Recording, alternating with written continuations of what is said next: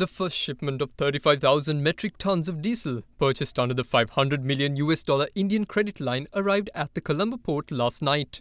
According to Chairman of the Ceylon Petroleum Corporation Sumit Vijay, unloading of the shipment began this morning. The credit line was finalized last month with the condition that 75% of purchases need to be procured from India, while the remaining 25% from sellers outside India.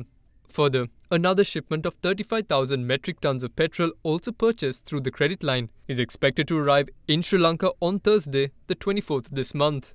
With continuous shipments of diesel and petrol expected through this facility, the CPC chairman says that panic buying must stop, otherwise further shortages may be experienced.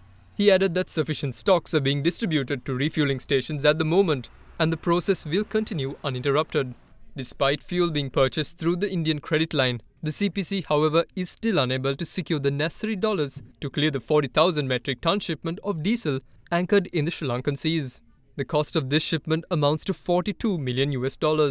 The failure to secure these shipments at demurrage costs amounting to $19,000 daily, which means a higher final bill.